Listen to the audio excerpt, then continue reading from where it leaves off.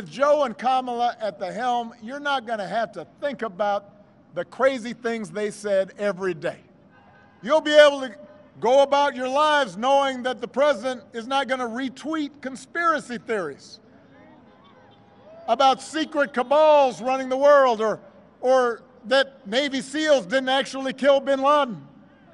Think about that. The president of the United States retweeted that. Imagine. What? We're not going to have a president that goes out of his way to insult anybody who doesn't support him or threaten them with jail. That's not normal presidential behavior. We wouldn't tolerate it from a high school principal.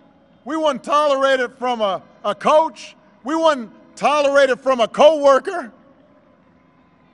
We wouldn't tolerate it in our own family, except for maybe crazy uncle somewhere, you know.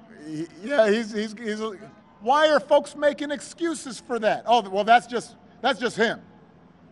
No. There are consequences to these actions.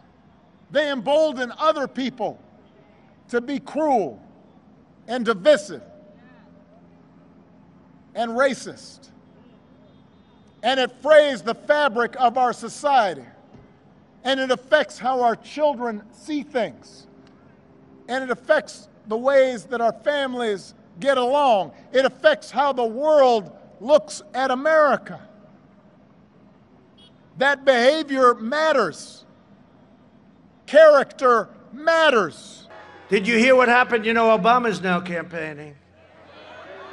Even though he refused to support Biden, I mean, he never, and then even after Biden sort of semi-won, he wouldn't do it. It took forever.